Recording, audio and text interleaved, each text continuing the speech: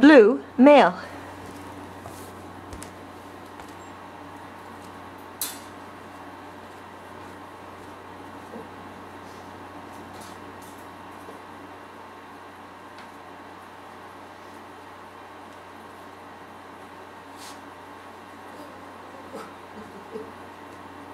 Hi.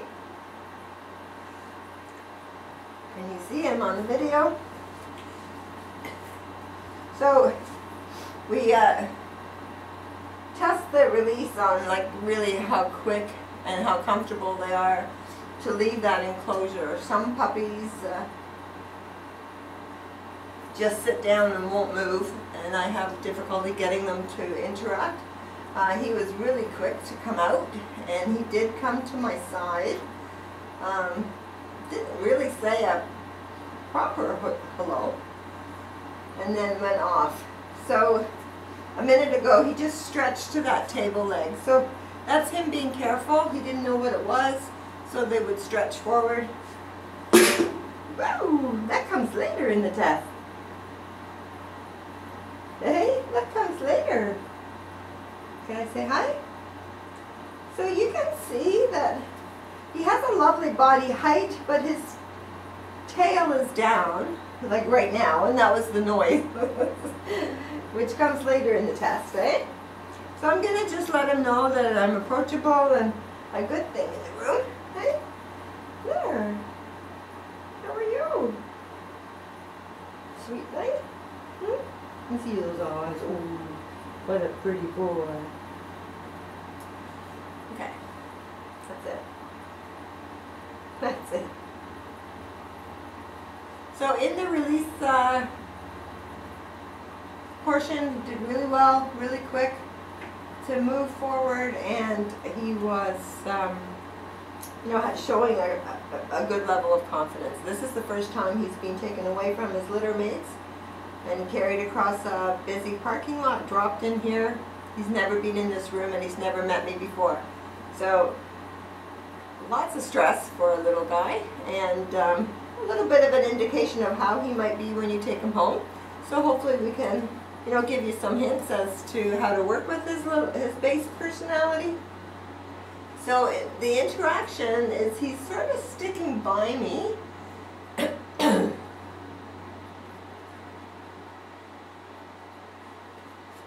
Oops, a daisy. So a super social dog would just stay with me and really not have any interest in the surroundings. Whoa, the ball, the ball. Oh no. No. Let's just get rid of that ball. Yeah, shall we? Let's just get rid of this ball for the moment.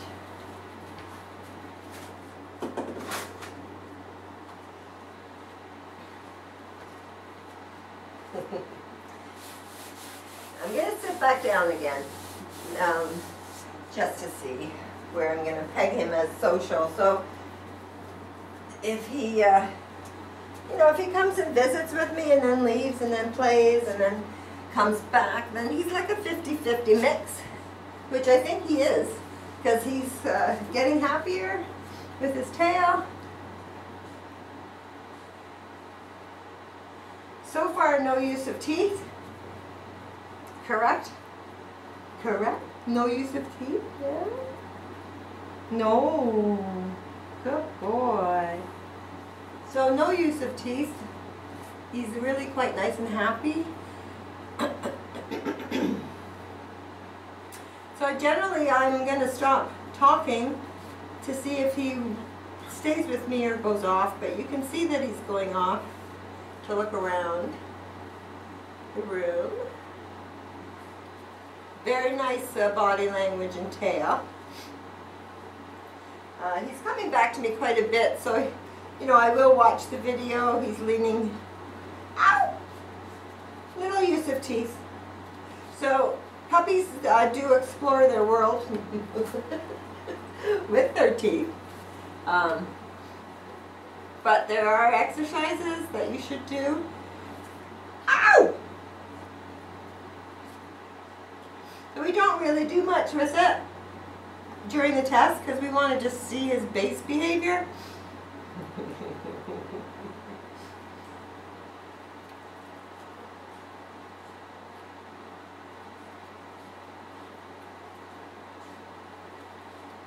Nope. So you're going to teach him to understand and make him understand that there's no teeth on skin. You can redirect his energy. You can squeal like I did. They generally respond to that quite nicely. But the exercise is much better than just the punitive action. He needs to understand it. Which is pretty common with most puppies, like they just, that's how they play roughhouse with each other. So they just need to be taught, yes? So this little fellow I believe to be in a really nice 50-50 mix of social and environmental. He's got confidence and curiosity enough to go away, but he comes back to me. I love his tail and his body, and he's off. Oh, there was a, yay! Yay! What a sweetie, yay! So you can see he's got a lovely 50-50 mix of coming back to me. So that this little checking that yawn is a little indication of him feeling stress, but he's quite able to work with it and handle it himself. That is indicated by his actions and his tail set. Now you can see this, this I want to see, is he following me around? Does he, nip at my feet? Does he care where I am? And this little fellow really cares where I am. So we just met, and so that's another social indicator. So I will watch the video again to see if he was spent more time with me than looking around. So lots and lots of praise when he comes to you. This is a really good way to start your come exercise. You can introduce things to him. What's that? I mean, you really don't want him stuck to you like glue. You want him to be able to go and play with other dogs and kids, but you want him to look for you when you're out. So if you take him to a big park, it's not you that should be just looking for him. He should also be looking for you. So get that bond and that understanding by doing this kind of exercise. You can do, oh dear, what is that? So you can make this room bigger and different toys, and then maybe outside in the backyard where there's distractions. And you can introduce treats, like if he doesn't come to you, but I don't think you'll have a problem. No. Lots of praise when he comes to you, and use it as the start of your come exercise. Yes? So very, very good. A lot of people take their puppies to a really busy park and then get kind of upset that the puppy's not paying any attention to them. But you have to build that bond and that understanding before you go to a really overwhelming place. Now, this is just a test of his patience and tolerance. Now, he's wiggling. He would like to get down. He's actually doing a pretty good job because he's not really fighting. But he has, that can be built on just by holding him up regularly and then putting him down before he wiggles, and then just build the time that you hold him up. They have to have patience. They can't be with you 24/7. And they have vets and grooming and, very good. So I was waiting to see if he would approach me, because some puppies, after I hold them up, if they really didn't like it, they would hold a grudge. But this guy is not holding a grudge. So very good job, but you could probably build on it a little bit. Your ideal is for them to be like totally body length. What's this? What's this? So very good. A lot of puppies don't like the sound of the paper because they've never experienced it. Oh, whoa, whoa. On film.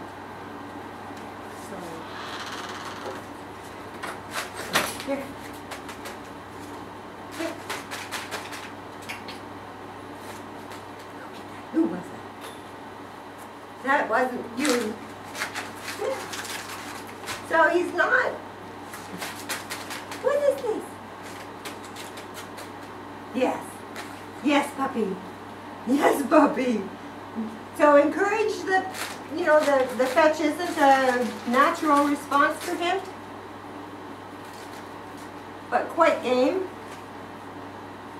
So fetch is a really good way to spend time together. It's great exercise for his body and mind, and building a connection again.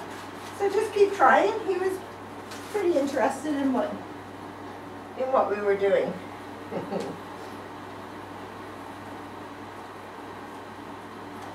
The next little thing we do with them is to see how they respond to a very rewarding treat. So we're going to introduce treats to him, which he's only had his puppy food here. So it's a different...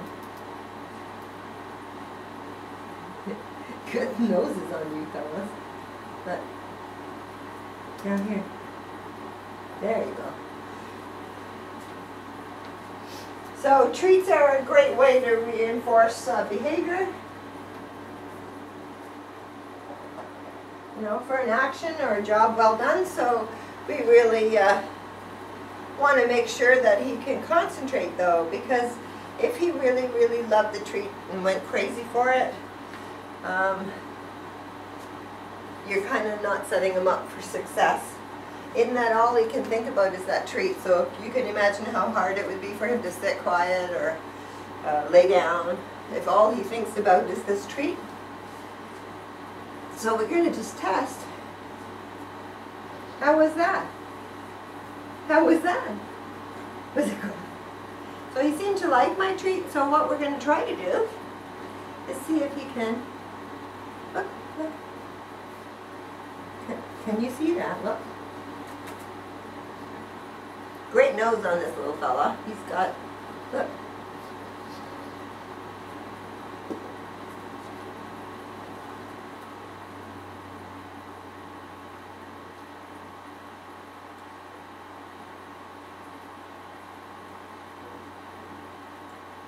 Very, very, very good. So you could see how methodical, that's, you know, considered very smart. He just moved the cup, and worked at getting the treat. And he's not running around like crazy. So I would think you're fairly safe, and he's quite enjoying it. So should you find he gets overwhelmed, just you know, decrease the value. Maybe go back to his kibble as a reward for training. But he looks like he should be fine. Yes? You sure do. Okay. What do you think? Is this the bad part of the test? Eh? Yeah? Let's see if we can get you over here playing. Okay?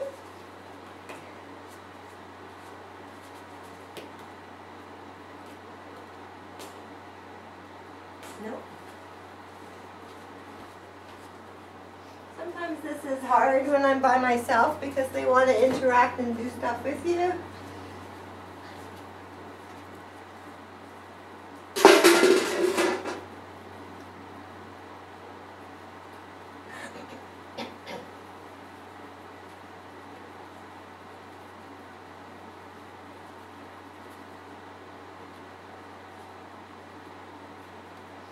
So that was a really, really good job. In that sound was behind him and unexpected. He did startle, but we don't really care that they startle. They should. And he kind of came, not too quickly. He just sort of walked over and then went off to play. So that is a very good response. Some puppies run in the corner, lay down. I can't get them to play again. Or they come and sit at your feet and cry a lot. So super, super job on that sound. So he's showing us a really nice level of confidence like throughout the test. Aren't you? What is this? Ooh.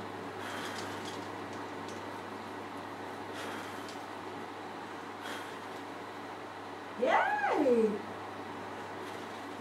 Woo!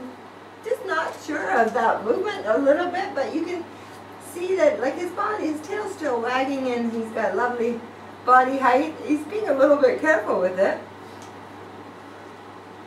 Oh, very good. So he's a little bit unsure of the motion, but he's still got lovely confidence in that he keeps coming back. Yay! Yay! And going behind me is also like a little bit like you do it, I'll do it. Help me out a little. I wouldn't call it a shy away really. So we just sort of recommend that you introduce lots of different stimuli, like different noises, different sights, colors,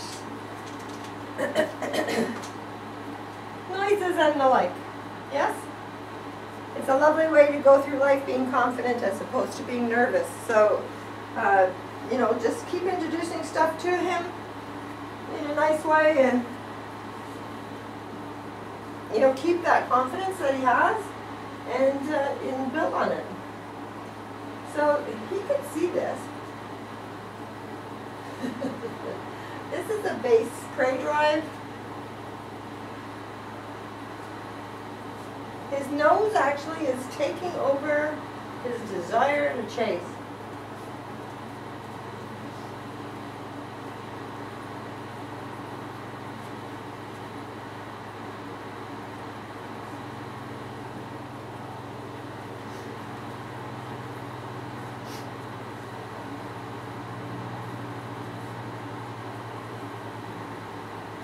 Very good.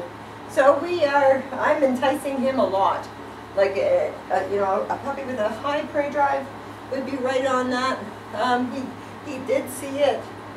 He was sort of interested, but not really. So, which is really good. It's kind of easier to work when they don't have a super prey drive because there are real squirrels and kids on bikes and stuff that you need to be careful for. So. Please do your exercises though, like the watch me, drop it, leave it, all of those exercises. Are you going to come over here? So you want to be able to redirect his attention back on you when needed. So those even though he has a fairly low prey drive, those exercises are still important. Huh? Yeah? Very good.